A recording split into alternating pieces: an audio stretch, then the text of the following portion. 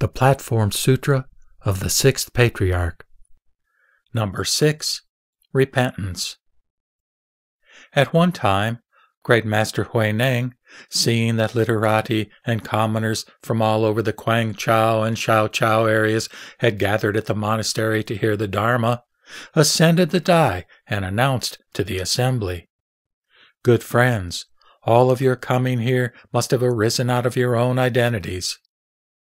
At all times and in every moment of thought, you should purify your own minds, cultivate for yourself, practice for yourself, and see your own Dharmakaya, see the Buddha within your own mind. This is only attained through being saved by one's own self, by taking the precepts one's own self. It does not depend on coming here. Hence, in coming from afar and gathering together here, you all share in the same karmic connection. Now everyone should kneel upright, and I will first transmit for you the 5 Dharmakaya incenses of the self-natures. Then I will bestow the formless repentances." The assembly all kneeled upright, and the Master said, "First is the incense of the precepts, which is to have no error, no evil, no jealousy, no greed and anger, and no injury within one's own mind. This is called the incense of the precepts. Second is the incense of meditation, which is to look on the realms and characteristics of the various types of good and evil with one's mind undisturbed. This is called the incense of meditation. Third is the incense of wisdom, which is for one's mind to be without hindrance, but always illuminating the self-nature with wisdom and never creating the various types of evil. Although one cultivates the myriad types of good, one's mind does not become attached. One is respectful of superiors and mindful of inferiors, taking pity on those poor and alone. This is called the incense of wisdom. Fourth is the incense of emancipation, which is for one's mind to be without equivocation, not thinking of good and not thinking of evil. One is autonomous and without hindrance. This is called the incense of emancipation. Fifth is the incense of emancipated perceptual understanding, which is for one's mind to be without equivocation regarding good and evil. One must not become immersed in emptiness, protecting one's tranquility. One should study extensively and become learned in the scriptures, recognizing one's own fundamental mind and attaining the various principles of Buddhism. When the softened refulgence touches things, there is no self, no person. Just proceed to Bodhi, the true nature of which is unchanging. This is called the incense of emancipated perceptual understanding. Good friends, these incenses will influence each of you internally.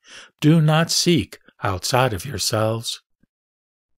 Now, I will bequeath to you the formless repentances, so that you may extinguish your transgressions in the 3 periods of time and render pure your 3 types of karmic activity, that is, those of body, speech, and mind. Good friends, you should say the following in unison after me. From our past thoughts to our present thoughts to our future thoughts, so that in every moment of thought we are not subject to the defilement of stupidity, we disciples repent all our transgressions of stupidity and evil actions from the past. We beseech that our transgressions all be instantly eliminated, never to arise again. From our past thoughts to our present thoughts to our future thoughts, so that in every moment of thought we are not subject to the defilement of deceitfulness, we disciples repent all our transgressions of deceitfulness and evil actions from the past. We beseech that our transgressions all be instantly eliminated, never to arise again. From our past thoughts to our present thoughts to our future thoughts, so that in every moment of thought we are not subject to the defilement of jealousy, we disciples repent all our transgressions of jealousy and evil actions from the past. We beseech that our transgressions all be instantly eliminated, never to arise again. Good friends, the above are the formless repentances. What is it that is called repentance? What is it that is called remorse? Repentance is to repent past licentiousness. One should repent completely for all one's evil actions from the past, one's transgressions of stupidity, pride, and deception, jealousy, etc., so that they will never arise again. This is called repentance. Remorse is to have remorse for future errors, those from now on. Since you have become enlightened to them now, all one's evil actions from the past, one's transgressions of stupidity, deceitfulness, jealousy, etc., are eradicated forever, never to be committed again. This is called remorse. Therefore, it is called repentance and remorse. Ordinary people are stupid and only know that they should repent for their past licentiousness. They do not know that they should feel remorse for future errors. Because they do not have such remorse, their previous licentiousness is not extinguished, and future errors continue to be generated. With previous licentiousness not extinguished, and future errors continuing to be generated, how can this be called repentance? Good friends, now that we have done the repentances, I will express for you the 4 great vows. You should all listen closely. The sentient beings of our own minds are limitless, and we vow to save them all. The afflictions of our own minds are limitless, and we vow to eradicate them all. The teachings of our own minds are inexhaustible, and we vow to learn them all. The enlightenment of Buddhahood of our own minds is unsurpassable, and we vow to achieve it. Good friends, why don't we all say simply, sentient beings are limitless and we vow to save them all? How should we say it? Certainly, it's not me who's doing the saving. Good friends, the sentient beings of our own minds are the mental states of delusion, confusion, immorality, jealousy, and evil. All these are sentient beings, and we must all undergo automatic salvation of the self-nature. This is called true salvation. What is automatic salvation of the self-nature? It is to use correct views to save the sentient beings of false views, afflictions, and stupidity within our own minds. Having correct views, we may use the wisdom of prajna to destroy the sentient beings of stupidity and delusion, automatically saving each and every one of them. When the false occurs, it is saved by the correct. When delusion occurs, it is saved by enlightenment. When stupidity occurs, it is saved by wisdom. When evil occurs, it is saved by good. Salvation such as this is called true salvation. Further, with the vow, the afflictions are limitless and we vow to eradicate them all, one uses the prajna wisdom of the self-nature to eradicate false and empty thoughts. And with the teachings are inexhaustible and we vow to learn them all, one should see the nature oneself and always practice the correct dharma. This is called true learning. With the enlightenment of Buddhahood is unsurpassable and we vow to attain it, one should constantly be able to practice the true and correct with a humble mind. Transcending delusion and transcending enlightenment, one should always generate prajna. Eradicating the true and eradicating the false, one sees the Buddha nature. This is to accomplish the enlightenment of Buddhahood upon hearing these words. Always mindful of one's cultivation, this is the Dharma of the power of the vows. Good friends, we have now finished the 4 great vows. Next, I will bestow upon you the formless precepts of the Triple Refuge. Good friends, take refuge in the 2-legged honored one of enlightenment. Take refuge in the honored one of the correct transcendence of desire. Take refuge in the honored one within the pure assembly. From today onward, call on realization as your teacher, and do not take refuge any longer in the heretical path of the false demons, but be constantly in realization, yourselves using the 3 treasures of the self-nature. I exhort you, good friends, to take refuge in the 3 treasures of the self-nature. The word Buddha means enlightenment. Dharma means correct. Sangha means pure. In your own minds, take refuge in enlightenment, so that the deluded and false is not generated. Know the sufficiency of decreased desires and be able to transcend wealth and sensual pleasures. This is called the two-legged honored one, that is, a Buddha in human form. In your own minds, take refuge in the correct, being without false views in every moment of thought. If you are without false thoughts, then there is no self to become proud, lustful, or attached. This is called the honored one who has transcended desire. In your own minds, take refuge in purity, realizing your self-nature to be completely unattached and undefiled by all the realms of the defiled laborings and the desires. This is called the honored one within the pure assembly. If you cultivate this practice, this is to take refuge oneself.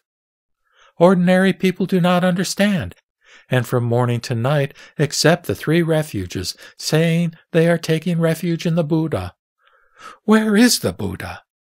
If you do not see the Buddha, how will your entreaties for refuge reach him? Such words only create false thoughts. Good friends, you should each examine this for yourselves. Do not go about this incorrectly. The sutras clearly say one should take refuge in the Buddha oneself, but they do not say to take refuge in some other Buddha, that is, a Buddha other than oneself. If you do not take refuge in the self-Buddha, you will have no place of refuge at all. Today you are to become enlightened yourselves, and each of you should take refuge in the three treasures of your own minds. Internally regulating the mind nature, externally one pays reverence to other people. This is to take self-refuge. Good friends, now that we have finished taking refuge in the three treasures of our own minds, you should all concentrate your minds, and I will explain for you the Buddha of the self-nature in one essence and three bodies. I will make you see the three bodies and become comprehensively enlightened yourselves to the self-nature. Everyone should say after me, within my own physical body, I take refuge in the pure Dharmakaya Buddha. In my own physical body, I take refuge in the perfect and complete Sambhogakaya Buddha. In my own physical body, I take refuge in the 1,000 billion Nirmanakaya Buddhas. Good friends, the physical body is a house, but you can't take refuge in it. The three bodies of the Buddha just mentioned exist within the self-natures, and all the people of this world have them. It is only because one is deluded as to one's own mind that one does not see the inner nature, but seeks externally for the Tathagata in three bodies. Thus, one does not see that the three bodies of the Buddha exist within one's own body. You should all listen to this explanation, and I will make you see the three bodies of the Buddha that exist within the self-natures of your own bodies. These three bodies of the Buddha are generated from the self-natures. They are not attained from any external source. What is the pure Dharmakaya Buddha? The self-natures of the people of this world are fundamentally pure. The myriad dharmas are generated from the self-natures. To think of all the evil things is to generate evil practices. To think of all the good things is to generate good practices. Thus it is that the dharmas occur within the self-natures. Just as heaven is always clear and the sun and moon always bright, it may be that if the sky above is bright and the world below is dark, through being blocked by the floating clouds, but all at once a wind will rise up and blow the clouds away, so that above and below are both bright, and the myriad forms are all visible. The natures of the people of this world are constantly floating, just like the clouds in the sky. Good friends, sagacity is like the sun, and wisdom is like the moon.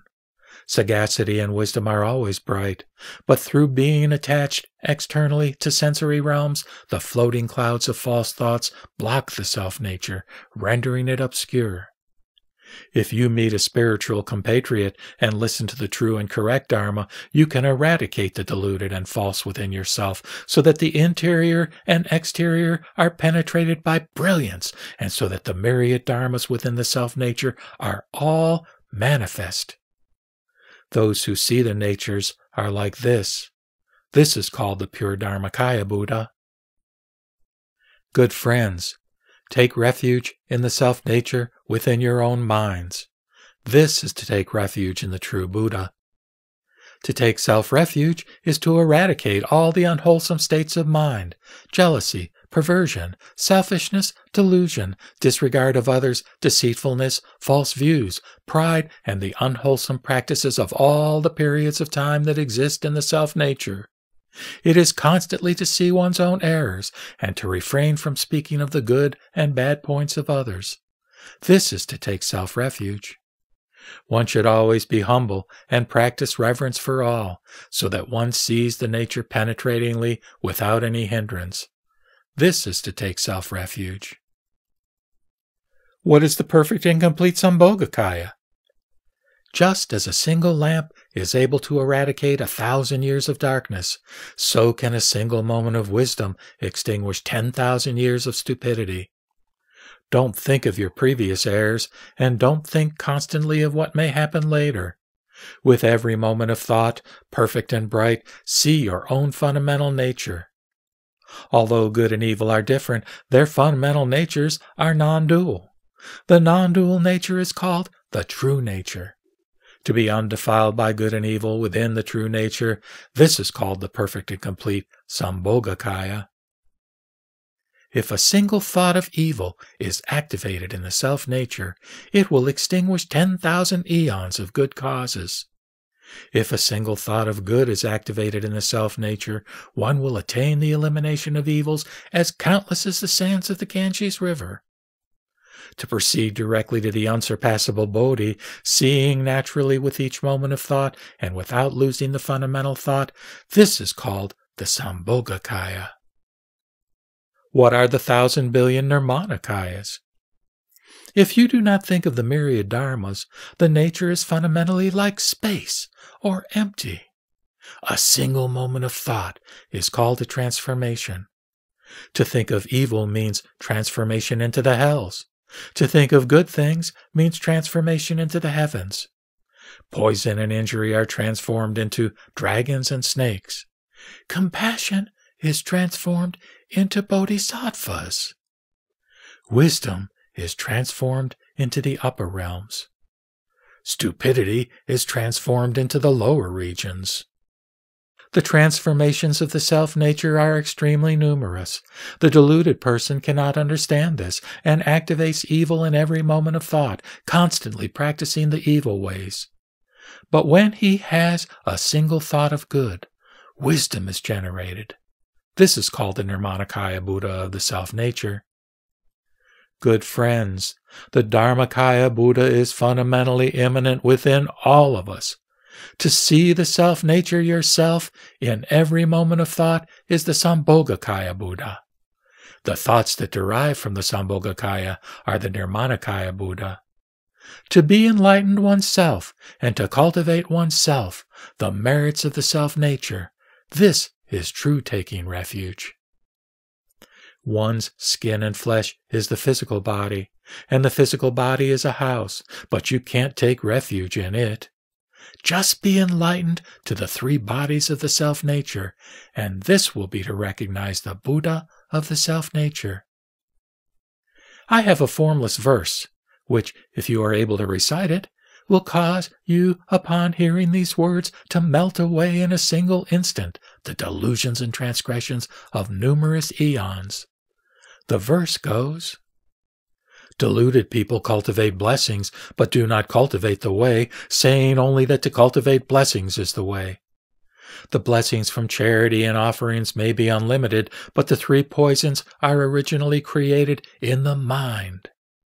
Attempting to cultivate blessings and wanting to extinguish their transgressions, they may attain blessings in later lives, but their transgressions will still exist. They should simply eradicate the conditions of transgression within their minds. This is called true repentance within the self-nature. Suddenly enlightened to the true transgression of the Mahayana, eradicating the false and practicing the correct, they are without transgression. Studying the way is to always contemplate the self-nature. This is to be identical with all the Buddhas. Our patriarchs have transmitted only this sudden teaching, and you should all vow to see the nature and be identical to them. If you wish to see the Dharmakaya in the future, transcend the characteristics of the Dharmas and wash them out of your minds. Make an effort to see for yourself. Don't be despondent. Later, in a single moment, you will suddenly cut off your thoughts, thus ending them forever. If you would be enlightened to the Mahayana and see the nature, reverentially hold your palms together in the Anjali Mudra and seek it in utter sincerity. The Master said, "Good friends, you should all recite this. If you practice according to it, you will see the nature through hearing these words. Although you may be 1,000 li away from me, it will be as if you are constantly by my side. If you do not become enlightened through these words, then why have you gone to the trouble of coming 1,000 li to see me? Take care in your going." Of the entire assembly who heard this teaching, not one did not achieve enlightenment and joyfully undertake this practice.